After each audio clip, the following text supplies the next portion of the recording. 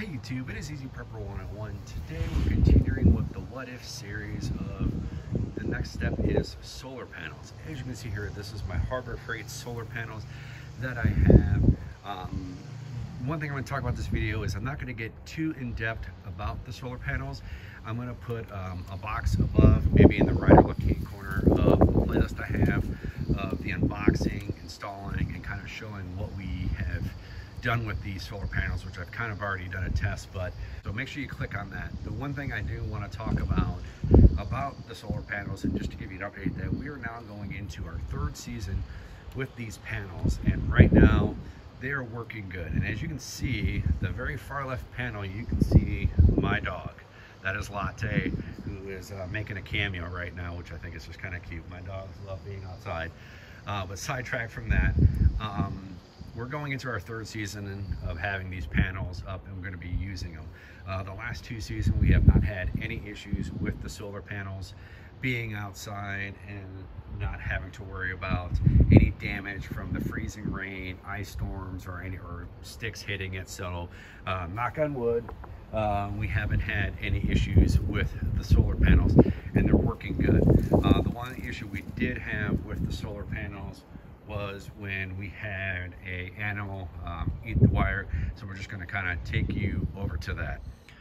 As you can see here, I had to put this PVC pipe because when I installed it, I didn't put it in the ground like I wanted to, and as you can see in the right hand corner, that's where the critter was coming in and chewed a hole, so that's why I have the PVC here. We're going to be hopefully this spring, we're going to hopefully bury it in the ground, and so we don't have to have the PVC here, but it's not that big of a deal. So now we're going to go over to our box, kind of show you what we kind of have in there, but also kind of give you some more insight of what we have. All right, guys, this is our box that we have that you can use for sit on, but we kind of disguise of what we have, keeping our battery and our inverter out of the elements. And this has been good since we've had this. It's going, like I said, on its third season. So we're going to open this up here for you, and we'll move the camera to kind of see we're getting a 13.8 volt for charging, which is very good. And then we have our regulator there that kind of shows that we are charging. We're not at high capacity or we're not at low. So the one thing we keep this plugged in and charged all the time. Knock on wood, with the winters we've had in Ohio, we do have some kind of nasty weather, a lot of snow, freezing rain, and I don't wrap this up in any plastic or tarps or anything. That's just more for me testing to make sure, and everything has fine. I leave everything in here. I leave my inverter in here, which is a good thing to have because it has two ACs, so if you need to charge your laptop or you can run a long extension cord into a microwave, this is what it's good for to do. Now, refrigerator, I wouldn't recommend leaving this plugged in for the refrigerator because this might fry, so you're definitely going to want to check the options, or read the instructions on, see how much volts it needs compared for this. I'm going to be upgrading this to get a more powerful one, so if I have to run the refrigerator I can, but that's why I have the generator. And the one good thing about this inverter and a lot of inverters is they're adding the USB right there, so you can plug a cell phone in at the same time.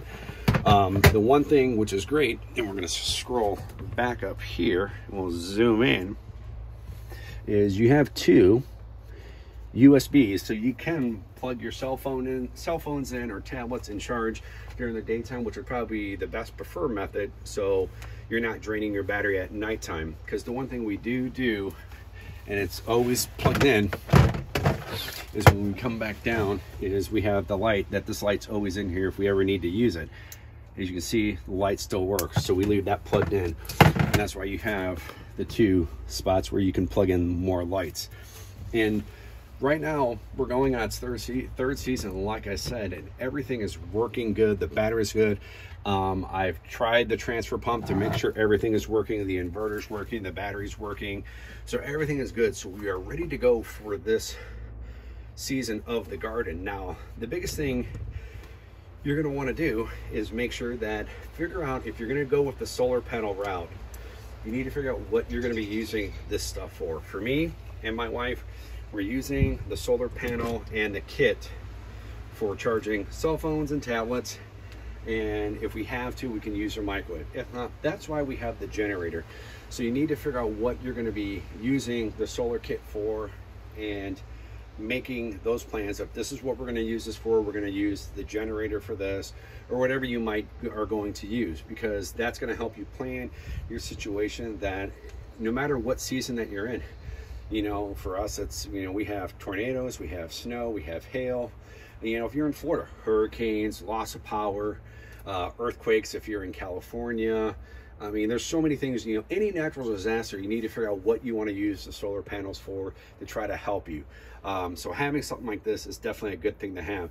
If you're going to be using the solar kit for, in an instance like maybe what happened in Texas with that big snowstorm that happened a month or two ago, because it's right now April, this, I think it happened at the beginning of March of 2021, you're going to want to make sure to get a better inverter so to use a electric heater for. So if that's what you're going to use the solar, you know, solar panel and kit, then you want to make sure you get a good enough inverter.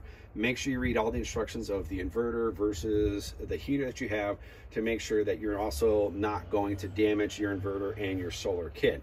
So you want to make sure that you do a lot of research of looking into it.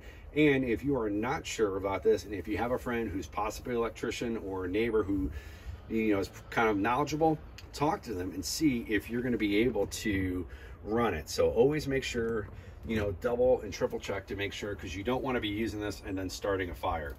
So kind of keep that in mind. But that's going to be it for the video. I'm going to wrap this up.